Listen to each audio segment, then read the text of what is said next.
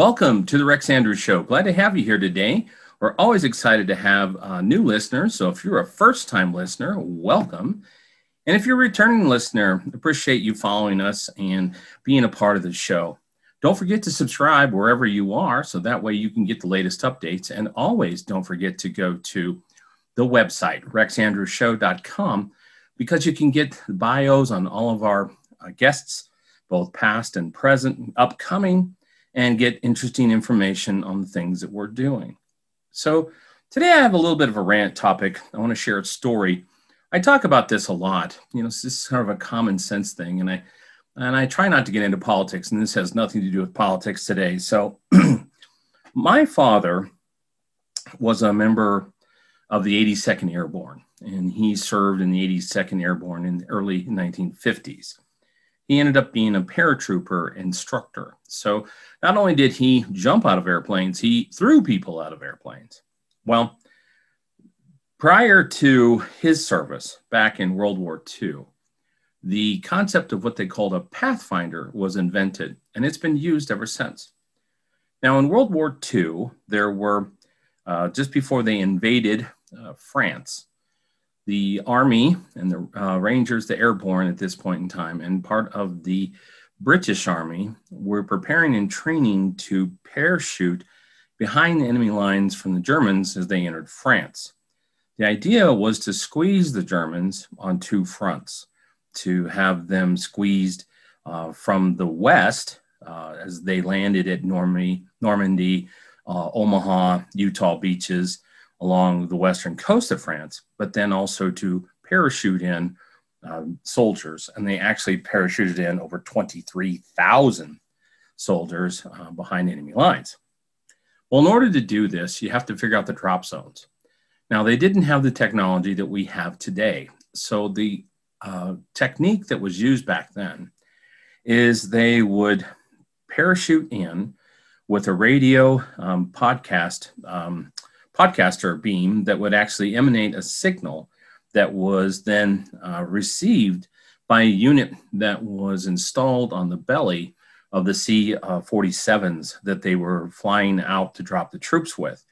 And so they had to be able to get that sound and get that wave so they would know where to drop them. In addition to that, they used lights. And so they had to install in the landing zone lights. So this way the pilots would see them.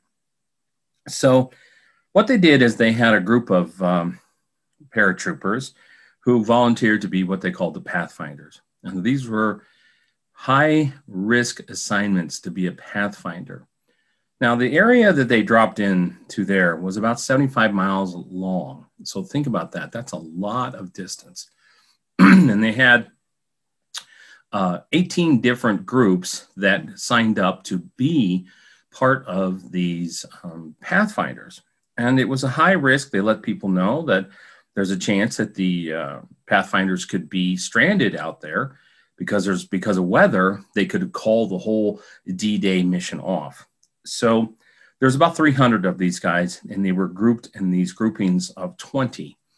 And they would jump out of the planes, and they would have the transponders, and they would have the lights. So each person had an assignment to do. And these assignments had to do with setting up the transponders, setting up the lights, and then protection. Well, these guys were all leaders. They were fearless. And you have to keep in mind that at the time of World War II, the average age of the soldier was 20 and a half years old. So we're not talking really old men. They were very young, most of them out of high school. Some had been in college before they were drafted. So these are not guys in their late 20s or early 30s that are Rangers and they've been taught to, be the Navy SEAL types that we see today. So let me tell you a little quick of the story that happened here with the Pathfinders. So on about midnight on June 5th, D-Day invasion was June 6th. They took off from England, and they were at an Air Force base in England, and they flew the C-47s out over France. Well, the Germans had their big infantry unit there. It was the 91st Infantry Unit, And this was their most war seasoned battle ready guys. These guys were experienced and pretty tough. They had been in northern France and Italy, and a very, very strong army. Well, one of the intelligence pieces of information had them positioned wrong. And so they were in the wrong place. So when the Pathfinders were parachuted out of their planes, rather than being behind the enemy lines, they were dropped almost right into the enemy lines. Now, there were two big tasks that had to be completed. They needed to go and disarm the bridges that the Germans had, the intelligence, the spies had learned that they had armed all the bridges with explosives and were trying to make sure as they retreated that they could blow up the bridges and slow down the advancement of the Allied forces.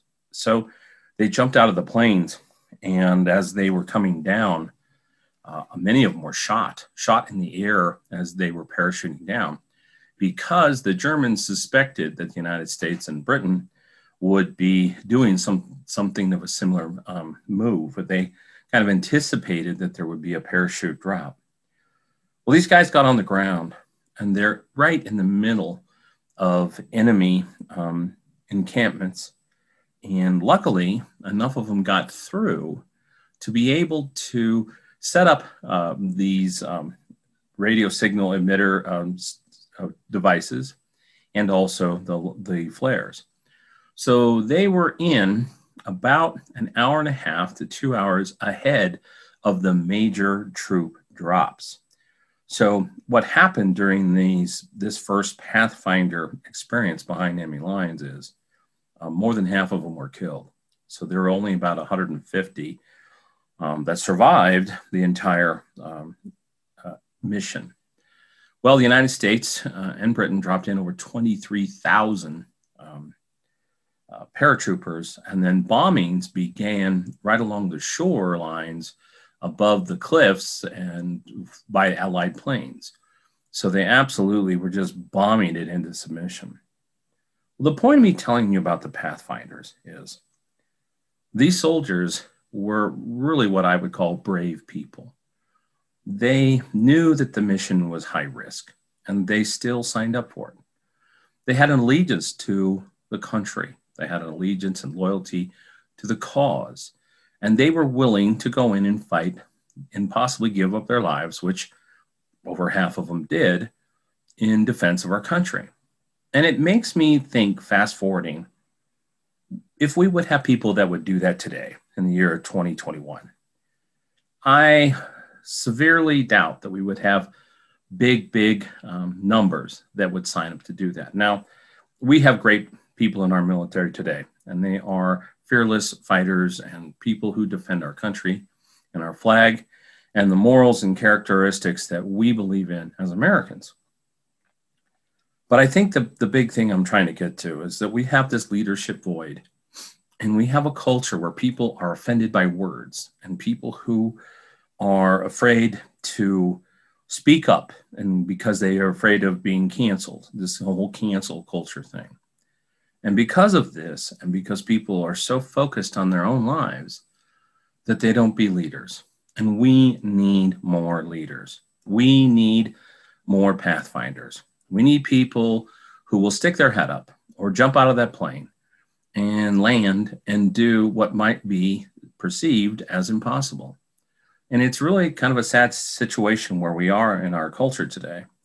And it's my hope and prayer that there are more people who will eventually stand up. There will be more people who will be willing to be Pathfinders.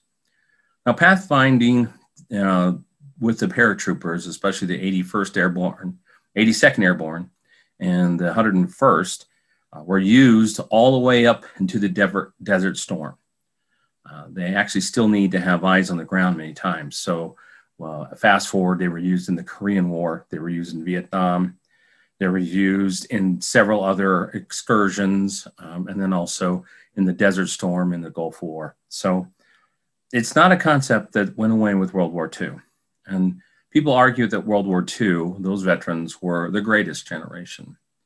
But that that culture, that willingness to be brave, that willingness to be leaders has really gone clear up to, I would say, about 2010, and then things really started to fall off. So I talk about leadership void. It's on all levels, whether it's at the elementary school, PTA, PTO, people reluctant to serve, people not willing to stand up.